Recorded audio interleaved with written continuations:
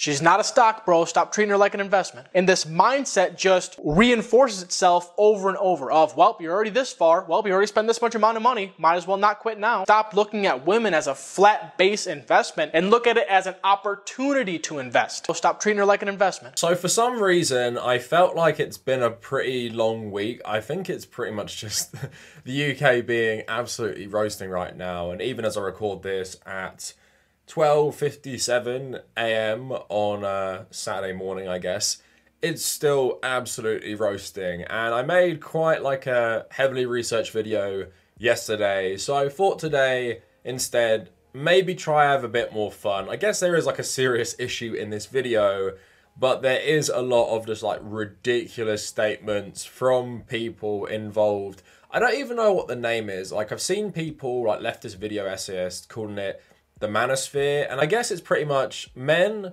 trying to give terrible advice to other men about how to get women. But as we're going to see in this video, and as you know, internet history has proved, a lot of the people giving this advice aren't really in it because they genuinely want to help men find, I don't know, female partners and stuff.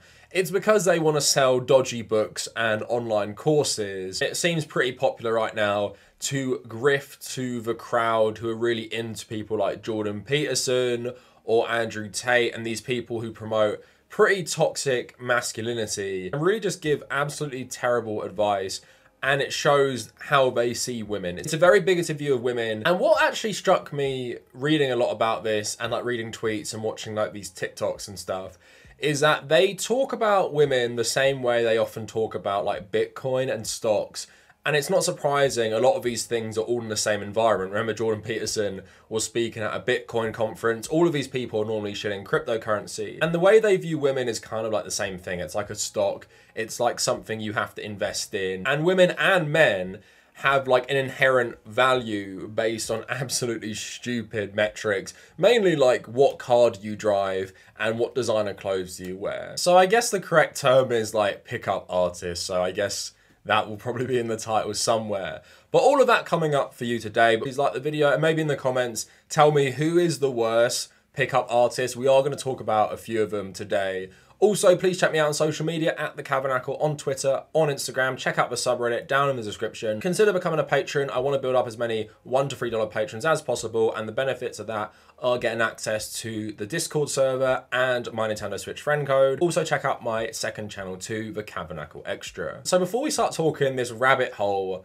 I found myself going down on Twitter about these like pickup artist Twitter accounts that just write the most insane stuff and then promote some sort of book in their bio, I want you guys to cast your mind back, I think, to 2020. So basically what I've been doing recently while editing videos and stuff, I've been watching Curtis Connor, Cruel World Happy Mind, and Mooncat videos about this guy called Russell Hartley. I think I've actually watched videos on him before, like when it happened, but I've just been watching them again. And remember, it was that guy who would always be wearing those suits, making these TikToks, where he would just say the most like absolutely insane stories, which was so obviously fake. Rules for picking up girls in clubs. Rule number 1. First things first, if you even want to play the game, you got to get into the club. And I've only ever waited in line one time in my life when I first got to LA, and never again. And most of the time he was talking about his conquests with women, and he'd always include like ethnic stereotypes and racial stereotypes, and he'd always talk about, you know, how you could find yourself in the same situation as him and how he only like talks to models and stuff like that. So loads of people started making videos on him and how his videos were bigoted and how his advice was garbage. And I think he actually tried to take legal action against the person who runs Cruel World Happy Mind's channel because she showed his online courses about picking up women. And I think he's one of the most notorious examples. And in Mooncat's video, she actually watched like an hour-and-a-half live stream that he advertises where he gives advice on how to pick up women. But if you lift your cursor up off the page towards other tabs while that video is playing, it gives you a huge pop-up box prompting you to stay till the end of the seminar to get this amazing wingman pamphlet. Wow, what an offer! A PDF pamphlet for sitting and watching this for 90 minutes. Hey guys, I'm Johnny Trula, the host of Rules of Engagement Live, and this is Russell Hartley. I'm the producer of the show Rules of Engagement Live, and today we're going to be doing the Rules of Engagement webinar.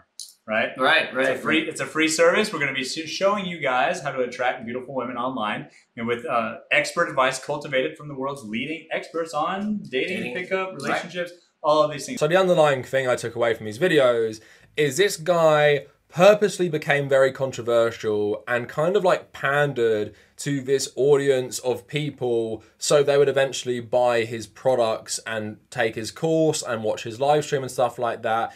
And it felt to me that maybe it was a bit more deliberate than it seemed, in that all these lies he was telling was just to get infamy. And sometimes when you do get things like infamy, you do get real followers as well. So I think maybe he was hoping to convert that into actual profit through desperate people buying his ridiculous courses. And just like most people, this guy had loads of fake testimony about how much he had helped everyone out. So I'd recommend the videos made by Curtis Connor, Cruel World Happy Mind, and Mooncat as well. Hopefully I've linked them all in the description. If you know it isn't 7 AM and I kind of forgot, because I probably stayed up all night making this video. And I feel like a lot of these figures, not just in like the pickup artist realm, but just generally, are preying on young men and diverting their anger and insecurities basically at women and feminism, and blaming that for their inability to pick up women naturally or get dates or have successful relationships. And of course that often leads into these people becoming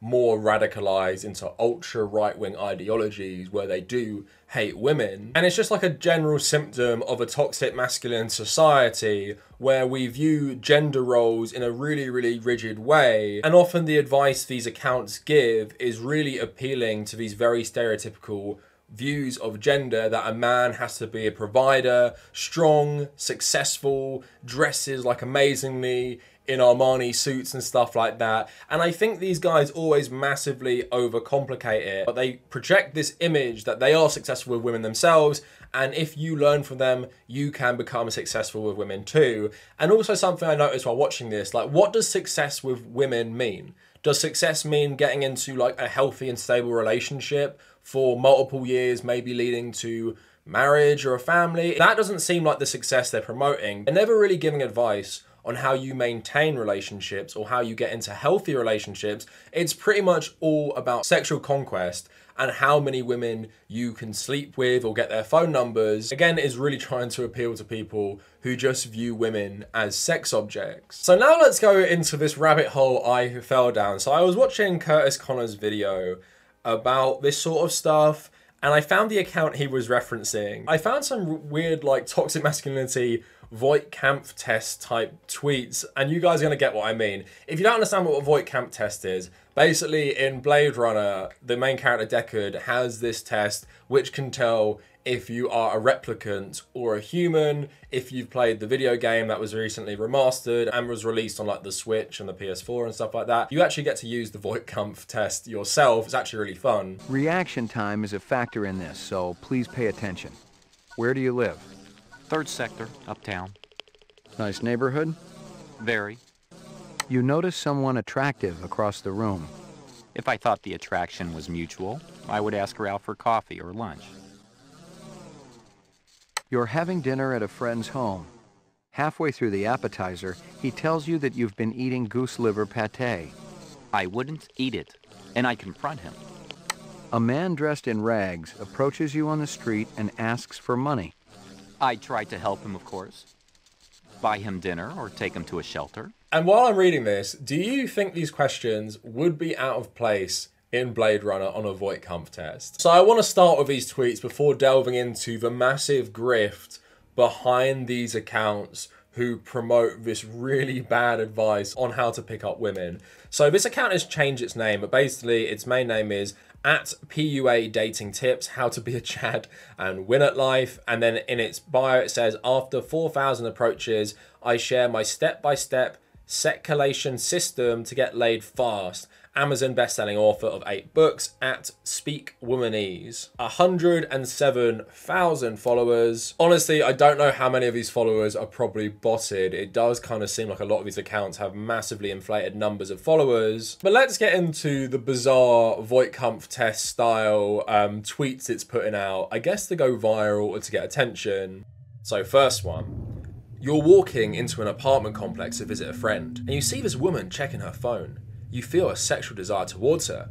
How do you open? And there actually are like legit responses to this, so here's one. I wouldn't say anything, simply tip my hat as I walk by and make brief eye contact. As I get to the top of the stairs, I turn around. She undoubtedly hasn't stopped looking at me, and give her a follow me finger wag. Confidence and mystery will work every time. I mean, you guys would probably immediately think that's satire, but I'm sad to tell you there's actually a lot of these stupid replies under these tweets. Is the hat this guy is wearing a fedora by any chance? You're at your friend's house party and decide to chill in the backyard. You're about to take a seat, but you notice this attractive young woman. How do you open? And then someone's actually replied, hey, when you're done posing for the cameras, come sit with me. Your back must be killing you. I'm sure that woman would be right over to sit next to you, RJ. And basically what you're gonna see through me reading these tweets, basically what these accounts do is constantly promote each other because they're all owned by the same person. So this account owns another account called the Seduction Devil, and they reply under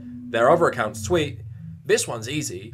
Use an observational opener. Crazy party. Did you see the guy with the banana costume there?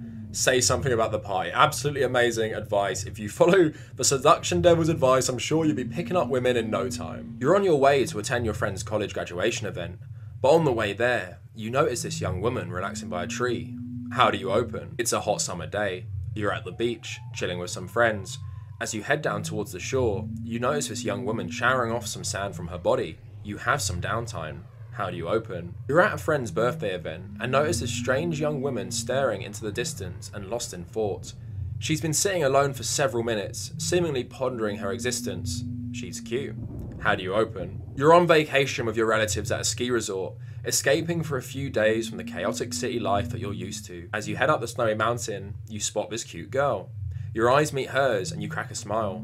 How do you open? I mean, as funny as I find those tweets, it's clear what they're doing, and it is all about sex. It is all about sexualizing women, seeing them as sexual objects, and the only reason you are talking to them is to sleep with them. And that is the main theme you see with most pickup artists. It's not trying to promote healthy traits in you, actually develop a sustainable relationship with someone. It's basically like, what is the quickest way to get someone to sleep with me? If you thought those tweets were insane, take a look at some more of these, and it's really playing into like the Russell Hartley playbook.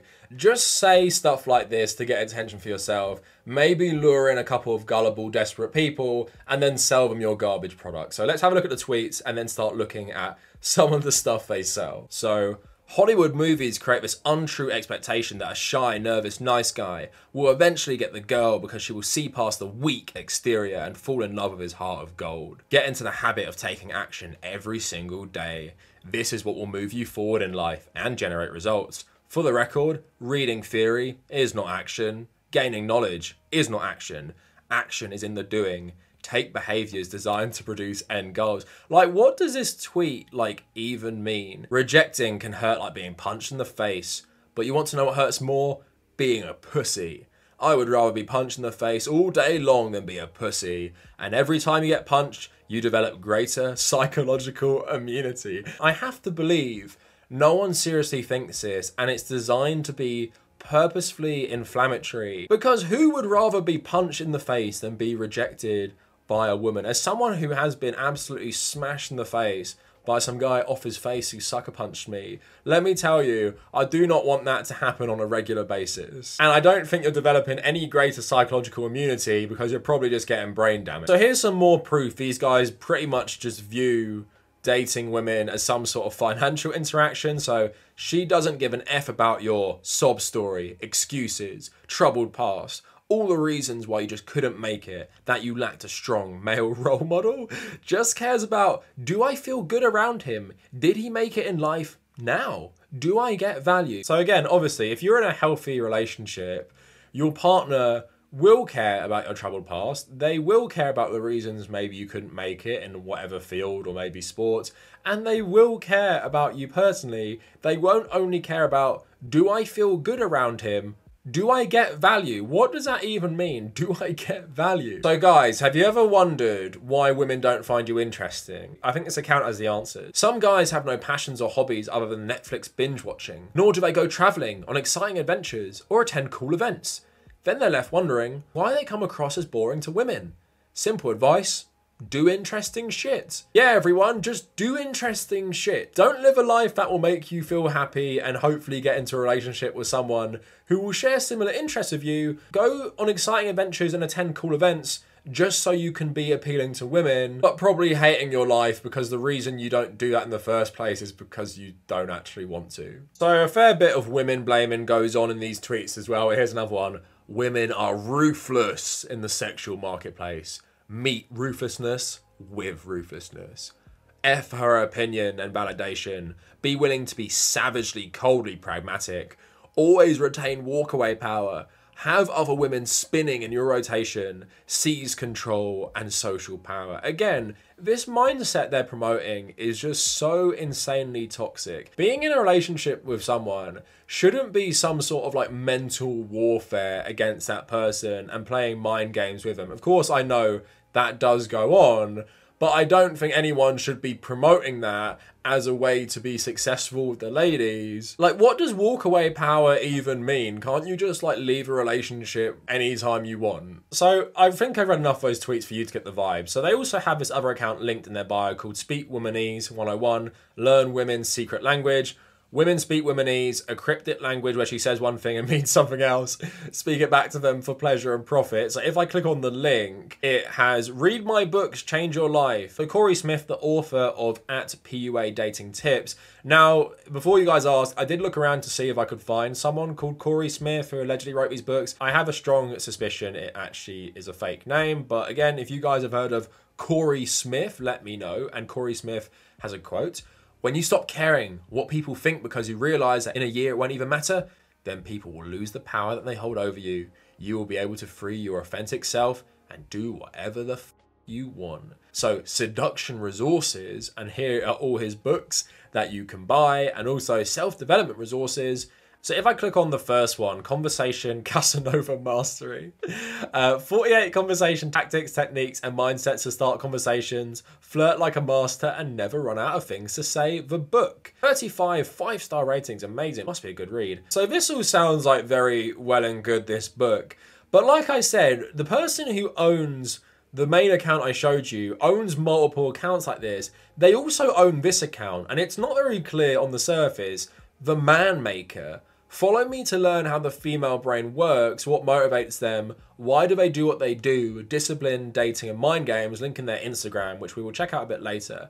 And in their pinned comment, they have this tweet. Safe, predictable, and nice conversations with women get you into the friend zone. Learn how to neg, flirt, tease, disqualify, emo spike, I've never heard of that, and turn conversations sexual. Here in the book Conversation Casanova Mastery, click the link to get it now. So again, linking the exact same book that I just showed you. And then if you go through the page a bit more, you find more outlines of the products you can buy. So the Vault, the ultimate bundle of resources for seducers. And this is also by @PUA Dating TIPS, $120, only 7 5-star ratings on this one. Mustn't be as good as the last one. So this bundle includes all the products that I have written. Look at all those exclamation points right there. Audiobook masterpieces, over 50 hours of life-changing narrated content with books included. But just to show you this ecosystem and how this one person, Corey Smith, the elusive Corey Smith, has this whole grift going. So the Seduction Devil, who replied to one of his Voight-Kampff Test tweets earlier, also has his own book. So here's another one by the Seduction Devil, who has nothing to do with Corey Smith and the other book. So $10 Seduction and Social Skills Masterclass. 4 places left apparently. So over 1,123 plus action-taking men already went through this program and in just 1 week found themselves skipping the line at bars and clubs, high-fiving the bouncers and befriending the staff, friends shocked, staring at them in disbelief. If this course can make me skip the line at bars and high-five all the bouncers, I'm definitely in. Entering a cafe with their girl, receiving a warm welcome and discovering that their regular has already been prepared. Walking into any social setting for the first time and leaving happier, smarter, and richer. Having made meaningful connections. I mean, hopefully that means richer in, I guess, personal fulfillment rather than, I don't know, robbing the place. But beautiful women dropping every excuse to be around them. Shooting DMs even when she's got nothing to say. finding time for them when she's busy for everyone else. And today you can join these men and steal all their secrets for only $10. Only $10 to high five all the bouncers in every club in London. You'll get the same results in the same time frame, 7 days. So basically with all these courses you will ever see, they have fake testimony about how great it is. Obviously they could do this with a fake account or just pay people to make it up. I'm leaning towards the fake account. So let's hear from men inside the masterclass in their own words. So do you guys want to hear this testimony? I definitely do. Hi, too, brother. There was this lady I was really hitting on and she acted difficult. Your teaching of starving attention worked, for I kept off texts and calls for 4 days. The 5th day she texted me and said if I want to smash her that bad, that I went mute, then I should pick her up. I told her if only she can come over to my place. I pinned her location and in 1 hour she was ringing my doorbell. Now she's hooked to my screws. Adding that I work out, my biceps and abs are her playfield. This kind of comes across as if it was written by some sort of AI. Listen. I just finished everything in the course and I will start implementing everything. But genuinely have, to save for $10 is unreal. I also bought course from, I don't know if you two know each other, but your ebook I think is even better. This you can sell for $100, like her no problem. You maybe want to stay private, but I still have to ask, what's your Instagram? I want to follow your live mate. So obviously terrible English could mean a couple things. Maybe this person doesn't speak English as a first language, and then I might be quite impressed with their English. It's written by an AI, or the guy wrote it to himself, and just being the lazy arse he is, didn't actually check any spelling or grammar. So this guide is so good, even his own customers have said they'd pay $100 for it. So Seduction Devil, why only $10? Listen, I don't even want your $10. As most of you already know, this product used to be free. Price is now to filter out time wasters and keep the quality high.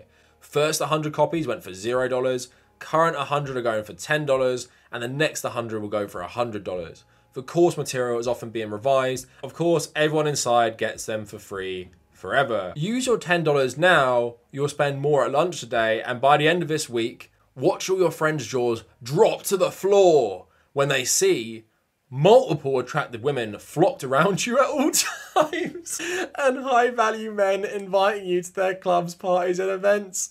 Or buy it for $100 once for limited copies run out, or don't. Your choice, really. Oh my god, the image I'm thinking of while reading this, like, multiple attractive women flocked around you at all times. Like, you're just trying to, like, walk down to the shops, and then there are several attractive women just swarming you. You're like, no, ladies, sorry, not today.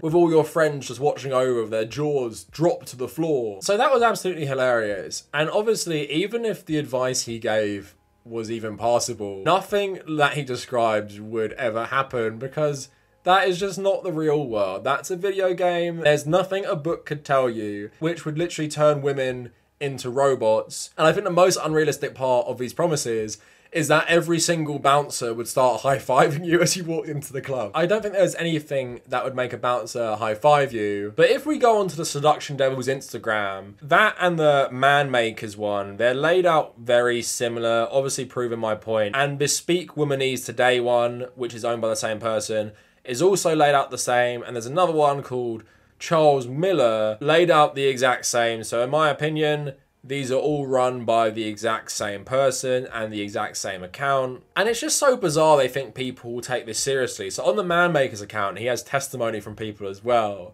And it has stuff like this. Hi man, I don't know who you are. I don't know whether you read this message or not, but I want to tell you one thing, that your each and every quotes are really good, man. I really like to appreciate it. It really changes the view I see.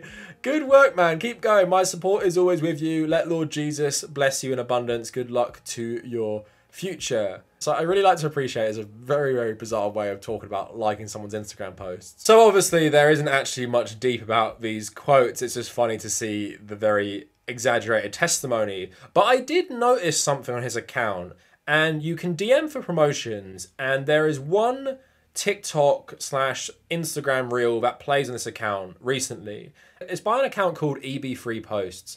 So when I saw it on the Man Makers page, I initially thought, this guy, EB3, must own all these pages. By the end of this video, you guys can tell me, do you think EB3 Posts owns all these pages, or did he just pay to get his reel promoted on the Man Maker? So if you go onto EB3 Posts, you can see it says reject modernity, embrace masculinity, curate your life. instill discipline and be unapologetically ambitious. Now, this guy has loads of TikToks about how to be, I don't know, a better man. And initially while watching them on Instagram, I thought they were really stupid and had elements of this like toxic masculinity ideology. But I found them relatively harmless as stuff like this goes. And then I had a look at his TikTok. First, we should just get into who this guy is. This is like a massive rabbit hole. This might be just like the most irrelevant person ever, but I think it's a good insight into how these grifters are trying to get started. So like I said, this guy has a very, very small Instagram and TikTok presence, but he has a website and he says, "Hello, I'm Eric Borowski, or better known on social media as EB3. I am a tech entrepreneur who has hit his big break in niche gaming sector. I have been developing, marketing and managing niche and indie video games for the better part of 10 years, 5 years successfully and as a living." So he started something called Ambition Academy. So Ambition Academy is a legion of like-minded men striving towards a similar goal, absolute best experience we can. Life as a man is limitless. Your potential is completely in your own hands. What will you do? I do not believe masculinity is defined so much by what you do, but how you do it. That goes for anything in life. Ambition Academy aims to not only help you in the financial sector of your life, but in your fitness, fashion, confidence, and lifestyle. And if I want to join this academy, it is $30 a month, exclusive Discord access and information, join Q&A sessions and private calls, and discuss topics with like-minded men. I want to quickly have a look at some of his Instagram reels before going on to his TikTok. She's not a stock, bro. Stop treating her like an investment. And this mindset just reinforces itself over and over of, well, you're already this far. Well, you already spent this much amount of money. Might as well not quit now. It's like watching your stock just fucking plump. Well, I've already lost this much money. Might as well not pull out now. That's the mindset you get in. So you need to stop looking at women as a flat base investment and look at it as an opportunity to invest. Have this person prove to you that they are someone worthy of investing in long term and seriously. If this person, guys, look, I'm not saying that you're going to find a woman with no problems. You're never going to find that. You're always going to have problems with something they do or something they've done or something they're going to do or whatever. But what you can do is minimize the areas that you two just do not get along, right? You two just don't mesh on very important topics or certain ways you're going to parent children or certain wants in life. Maybe she doesn't want to have kids and you do. These are things that are very hard to deal with and very hard to change. Confidence is one of the most important things when you're going to be dealing with women because they can see right through fake confidence. So if you're a guy who doesn't have his life together and you're walking around like you do, it does not take women long to decompile that. It's actually a shocking skill that they have. Like, it's pretty incredible how fast they can be like, you know what, this dude really isn't about what he's saying he's about. And trust me, they will decompile you. They'll start asking you certain questions, they'll start saying certain things to you, see how you respond to certain things, they'll test you, and you're gonna fail because you're really not that guy you're trying to be. You need to be the man before you go and try to act like you are to these chicks. If you don't have your life in order in the areas that I just talked about, first fitness, second finances, where are you at financially? Third thing is your fashion. You really have no business trying to get a girl because you're not just competing with the local farm boys anymore. You're not just competing with your city or your subdivision or your school. We're now competing on a global marketplace. These are kind of some of the less bad reels I found in this account, but I do find it funny how he says, "Don't treat her like a stock bro,"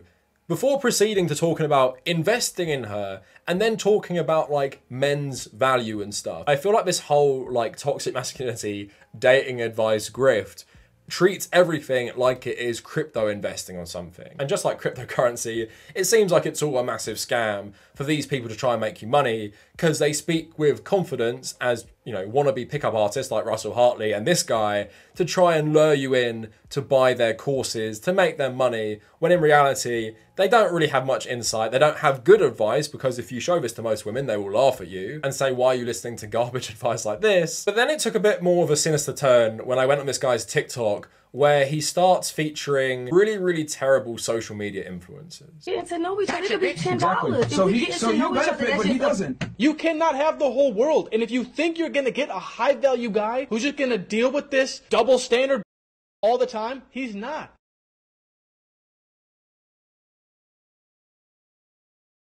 This is a reality that you have to accept as men. Your excuses don't matter.